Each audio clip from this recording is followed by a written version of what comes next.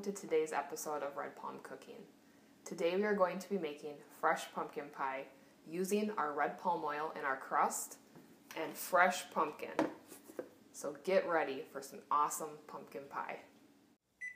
First, we need to preheat our oven to 325. You want to choose a small pie pumpkin, which can be found in your local grocery store during the fall. Next, you want to take a sharp knife and carefully cut your pumpkin in half. Once you've cut through most of it, take your hands and break it apart.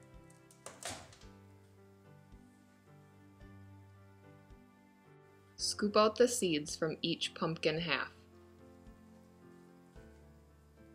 You can either save them to toast for a later snack or discard them in the trash. Place each pumpkin half face down on a greased baking sheet. We're going to place our pumpkin in the oven for approximately 30 to 40 minutes at 325 degrees. We start making our pie crust by first adding 1 cup of flour to a large mixing bowl. To that we add 1/3 cup of our red palm oil and half a teaspoon of salt. We start mixing it either using a pastry blender or just 2 knives together to form small chunks kind of pea size. Then we add 2 tablespoons of water and mix more with our knives and then with our hands. Remember that red palm oil has that orange coloring, so it can dye your hands or other things orange. So you want to make sure if you handle it to wash your hands after you're done. Next, chill the dough in the refrigerator for about 10 minutes. Once it's cool, take it out and place it on a floured pastry mat. The pastry mat is nice because it has the markings of the different sizes of pie tins on it, so that way you know how much to roll out your crust.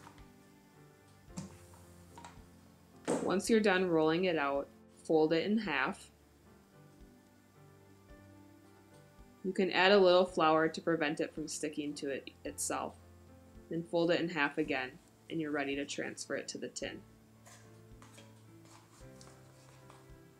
Don't worry if your crust isn't perfect. If there's any holes, just use your fingers and pinch together the crust to fill in the gaps.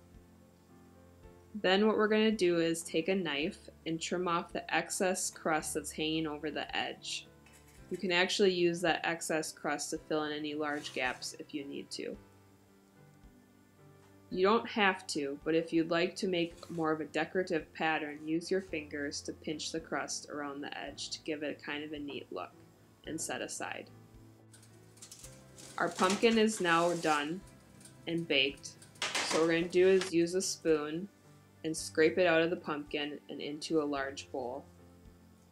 You can either use the spoon to hand mash your pumpkin if you want it more lumpy, or you can use a hand mixer to make more of a puree.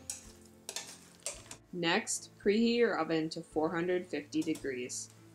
For our pumpkin pie filling, we'll need 2 eggs, 1 cup of light brown sugar,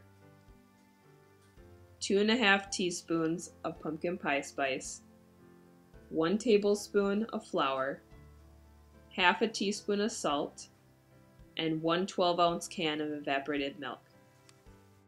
First, blend the eggs using an electric mixer. Add our 1 cup of brown sugar and blend well. Then we add the rest of our dry ingredients and blend that as well.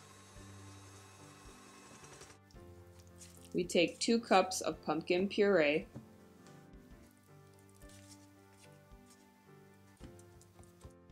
and our 1 can of evaporated milk, and we blend that well. Once mixed well, pour into our unbaked red palm oil pie crust.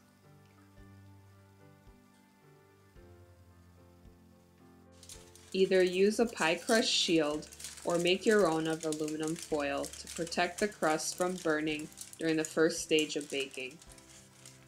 Place your pie into the preheated oven at 450 degrees. Set your timer for 10 minutes. At the end of 10 minutes, turn your temperature down to 350 degrees. And bake your pie for an additional 40 minutes. When the timer goes off, remove your pie crust shield.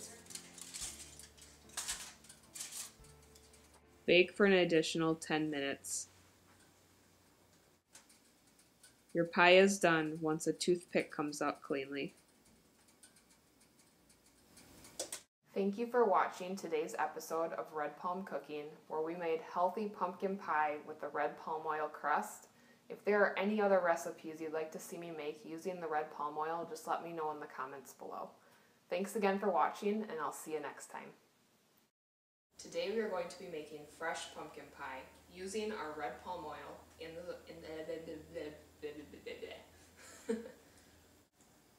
smaller than my head.